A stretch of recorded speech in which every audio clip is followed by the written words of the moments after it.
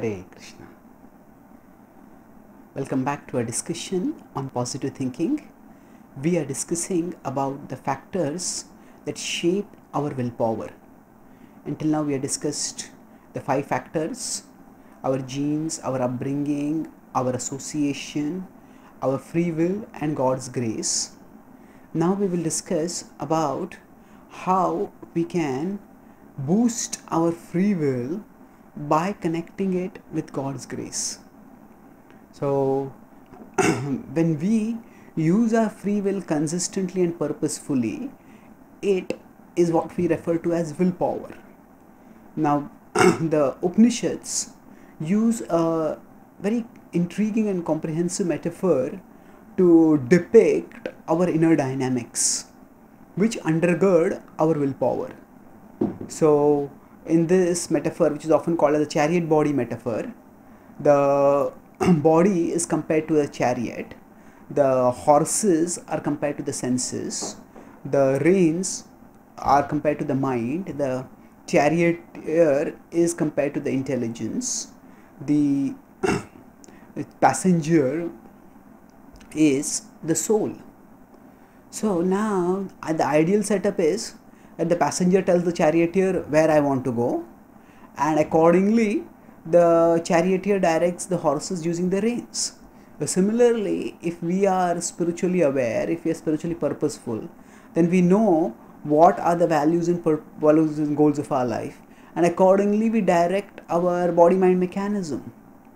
But if the horses are wild, and if the passenger is bewildered, so the passenger is drunk, or passenger is deluded, passenger is not even aware where I am going, the horses may pull the chariot here and there as per their own whims. So similarly, if we are not spiritually conscious, and if we are if our senses are wild, then the senses will push and pull us here and there. So the intelligence is the charioteer, and the intelligence as the charioteer is the one who has the responsibility to control the horses. So similarly, our intelligence needs to be very strong, by which we can control the senses, and we can be purposeful in achieving whatever goals we want to achieve in our life. So now, what is it that determines our intelligence?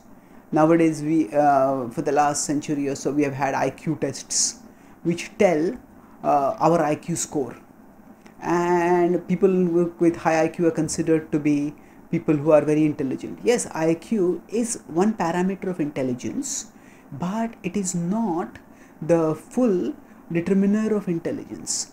It's all time and time again it has been seen that even people with high IQs fail in life. They don't develop proper relationships.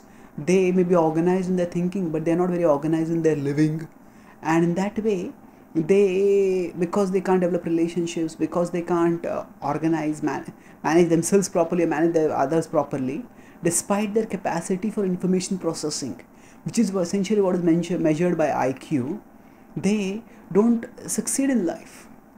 So now researchers have talked about EQ, which is the capacity to be emotionally sensitive, emotional quotient, and to understand group dynamics, people's emotional sensitivities, and to shape one's behavior accordingly.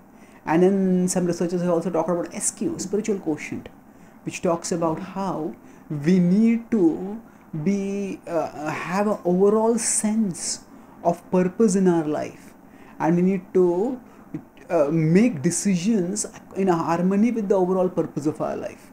So IQ, EQ are fine, but unless there is a high SQ by which we can integrate the various aspects of our life under a overall purposeful rubric, without that we will not get life satisfaction.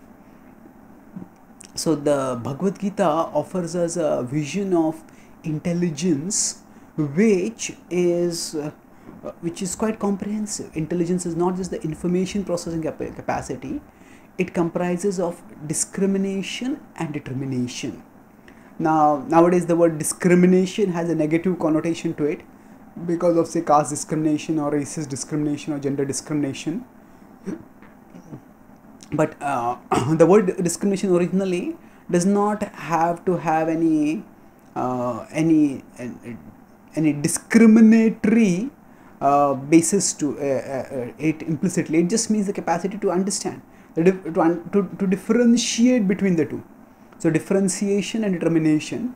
So the capacity to differentiate between the temporary and the eternal, between the material and the spiritual, between the long term and the short term, between the impulsive and the reflective.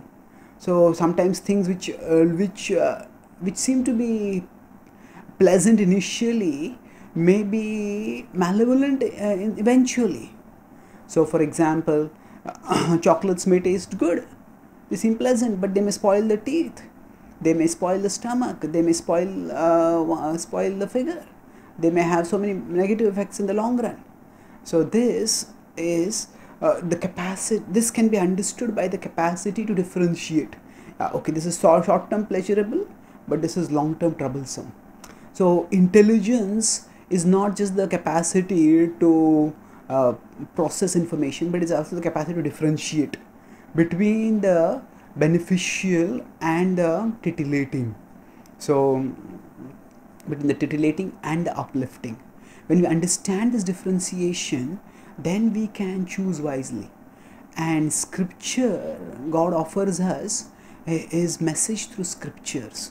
So when we do swadhyaya, so we are talking about, just as the intelligence, the charioteer needs to be strong to control the horses and direct them purposefully. Similarly, our intelligence needs to be strong, by which we can make healthy choices, by which we can direct our life towards purposeful goals, and that is foundational for our willpower. So willpower is based on our intelligence, and our intelligence is sustained. One aspect, the capacity for differentiation, is sustained by scriptural study.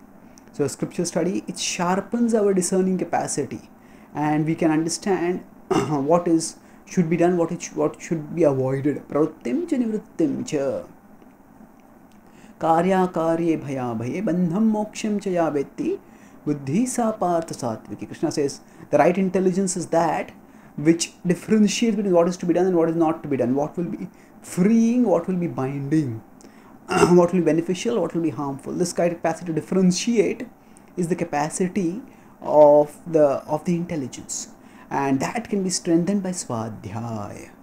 And then there is sadhana, and then there is not just differentiation, there is also determination. Determination means the capacity to translate our vision into action. Okay, I understand that this is not good for me, although it feels good, it's not good.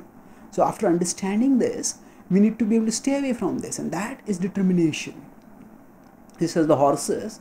When the horses start seeing some fruit or something like that off the road, and the horses start going away from the road, at that time the charioteer should also not get carried away. Oh, that looks nice, let us go there. No, that's off the road, there's a ditch in between, the whole chariot will overturn. I cannot go there. So that differentiating capacity, this is the path and this is off the path. That capacity the charioteer also has to have. And after that, when the horse start moving in the wrong direction, the charioteer has to have the strength and the skill to pull back the horses and bring them on track. So keep them on track. Similarly, determination is the capacity to transform our vision into action. So scriptural study will give us the vision, and sadhana. Sadhana is practices such as meditation, which we will discuss more in our future talks later, that this connects our power with the power of God.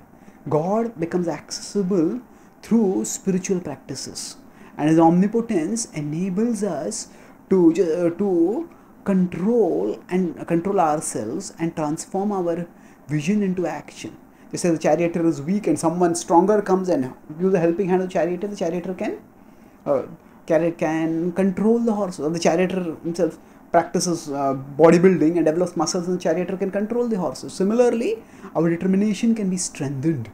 And when our determination is strengthened by sadhana, then we can actually act positively. So our willpower can be boosted by sharpening our differentiation and strengthening our determination. How these can be done? That is through Swadhyaya and Sadhana. We'll discuss more about the underlying principles of connecting the human will with the divine will in our future talks. Thank you. Hare Krishna.